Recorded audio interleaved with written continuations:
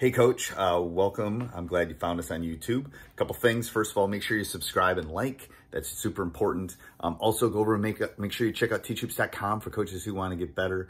A lot of state championships, a lot of national championships. Let me help you become a better basketball coach. Go over and check us out at teachhoops.com. Remember to subscribe. Enjoy the video.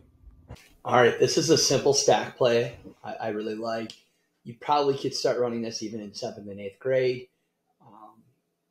I like this stack because it's not really a cutting stack, and it's not something that is traditional. You have just a variation of players going from one direction to the other, and then somebody cutting down the lane. This one actually has an elevator screen.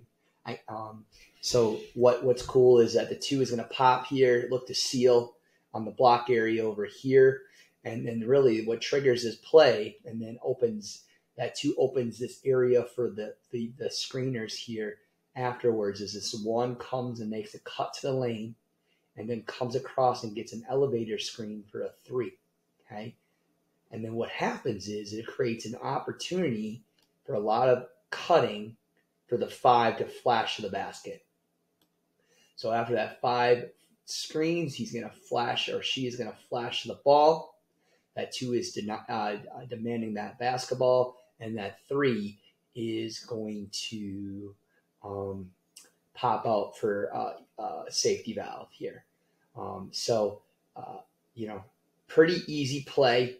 I think you can, very simple to run at all levels of high school. Very easy to implement and a practice or 2. And I just like it because it's a little bit more of a non-traditional stack action. Hey Coach, so happy you enjoyed the video. Make sure you subscribe and like. Go over and check out teachhoops.com for coaches who want to get better.